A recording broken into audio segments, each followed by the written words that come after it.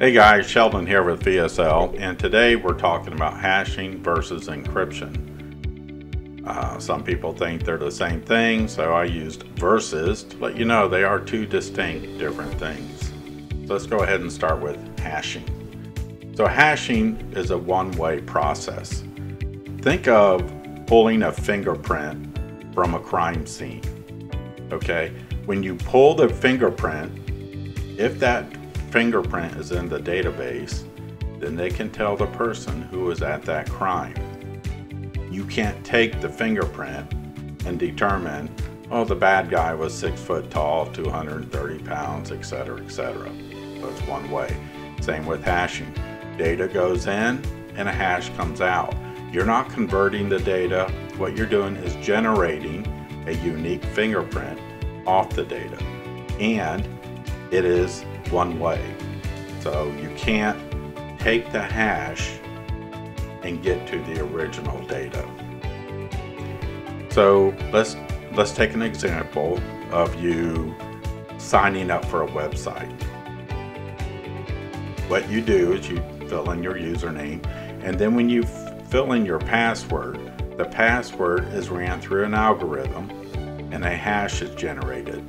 It is that hash, that non-reversible hash, that is saved in the database, not your actual password. The next time you visit that website and you supply a password, it's ran through the same algorithm and the two different hashes are compared. And if they're the same, then you're into the website. So that's why if you forget your password, a good website won't be able to tell you what your original password was because they don't save it. They save the hash or the fingerprint of that password. That's why you're usually sent a link that makes you go ahead and change your password. Here we have 4 different algorithms, and another component of hashing algorithms is they all produce the same bit hash. So in other words, the MD5 will always produce 128-bit hash. The SHA-1, I believe that's how you say it, SHA, produces 160-bit hash. So no matter what data you're grabbing a hash of, you're trying to produce a hash of, if you use the MD5, your hash will always be 128 bits. And parenthetically, you can see what the hexadecimal equivalent is. Each hexadecimal character is 4 bits. So 32 hex characters times 4 bits equals our 128-bit hash. 40 hex characters times 4 is our 160-bit hash. So anyway, the point here was all these algorithms, depending on the one you use, will generate the same hex or the same bit size hash. And I can tell you that the MD5 and the SHA-1, they're not really used a whole lot anymore because they are more prone to what we call collisions. The SHA-256 and the SHA-512 are much more popular, and we'll talk about collisions in a minute. So again, let's say we want to generate a hash of the password 123. And likewise, we want to generate a hash of all the 7 Harry Potter books in digital form. If you ran those through an algorithm, such as the SHA-256, you would get a 64 hex long character hash. Now, this hash is made up just for the sake of this video. If the password 123 generated this hash, and so did all 7 of the Harry Potter books, we would say that's a collision. So a collision is when 2 different sources of data yield the same hash. So let's look at this hash a little bit more. So this hash is 64 characters, which is 256 bits. Again, because each character is 4 bits. So each hex character in this hash is 4 bits long. So now we get into what we call binary notation. A bit can be either a 0 or a 1. And so if 4 of these represent our hexadecimal character, there's only 16 possible combinations.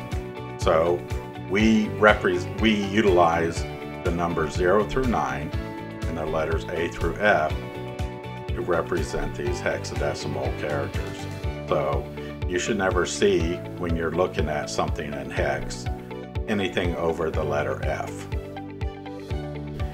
Another neat thing about the properties of these hashing algorithms is called the avalanche effect.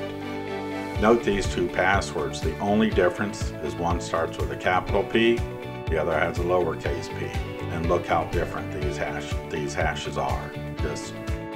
There's absolutely no tie between the two of them.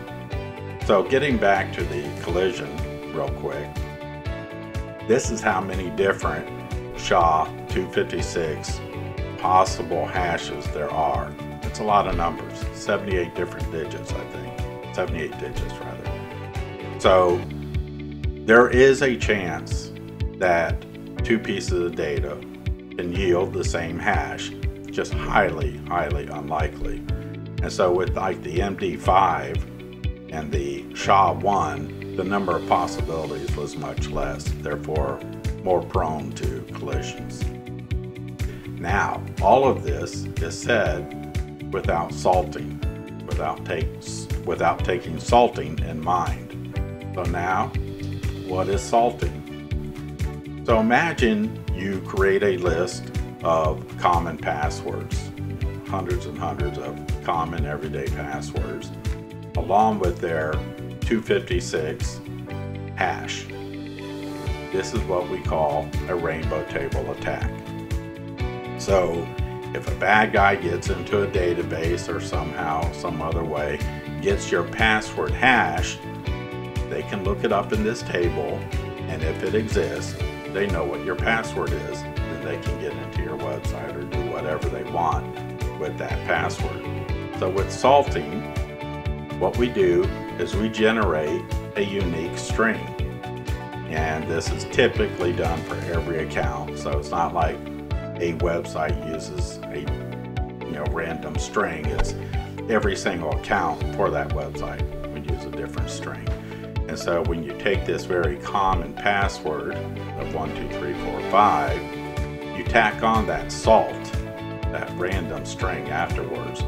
Now you have a very uncommon password and a very uncommon hash. So the hash can't be looked up. And all of this happens behind the scenes. Okay, so like if you're creating an Amazon account, Amazon will salt the password. Nothing you have to worry about or think about. So another use for this, for hashing, let's say I have something on my website that I want to download. And what I would do is I would publicize my hash so that you could download this thing, whether it's a document or a program. You could then generate the hash on that document or program. And if you get the same hash, then you know it's okay to go ahead and use whatever it is you downloaded because it has not been altered. The assumption is, of course, is if you trust me and the hashes match, you can trust the document or the thing you downloaded. So the hashes match, everything is good. So let's look at how we can generate this hash by ourselves on a Windows machine. What you see here is the command to generate a hash. It's certutil -hash file, then the name of the thing you want to generate the hash of, and then the hash algorithm you want to use, such as SHA-256. Let's go ahead and watch this little video. So I'm in the downloads directory with the command prompt, and I created a file called sensitive document. It's just a Word file. Now I'm going to go ahead and run this command on the document, and note that the document name is not case sensitive, so you don't have to worry about that. And we can see here now that we've generated the hash, the SHA-256 hash, of this document.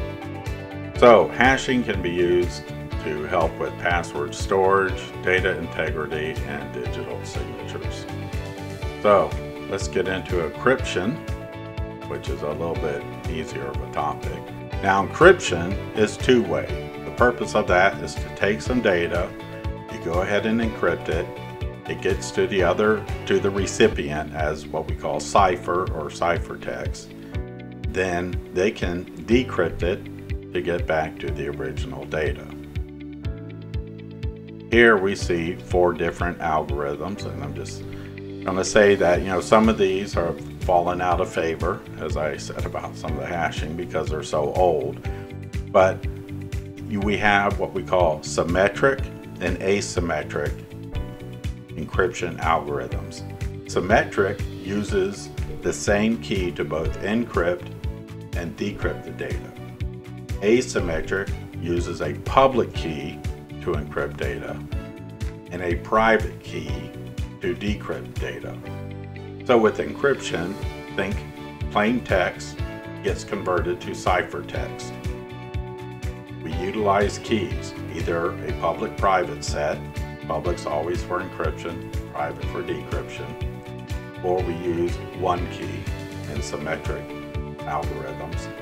The same key is used to encrypt and both decrypt. The encryption, the ciphertext, will result in various sizes because we are going back to the original data. So if you encrypt password 123, you're going to get a small ciphertext. You encrypt all 7 books of Harry Potter, you're going to get a very large ciphertext.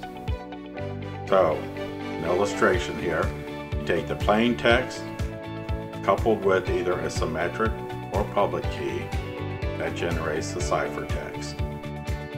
Then you take the ciphertext and again, either couple it with a symmetric key, the same symmetric key, or a private key to get your plain text. So some purposes of encryption: data protection. We have a BitLocker video that shows how you can encrypt your entire hard drive so that if bad guys steal your computer and yank out the hard drive to try and read it, they get nothing but garbage. And it's also used for secure communications and file security. A good secure communication example is when you do anything with your banking website, or really for almost any website anymore. The data, as it's leaving your computer, is encrypted. Then when it gets to the other side, it is decrypted and used for whatever it needs to be used for. So I hope you found this video educational. And if you have any questions, leave them in the comments below. Thank you.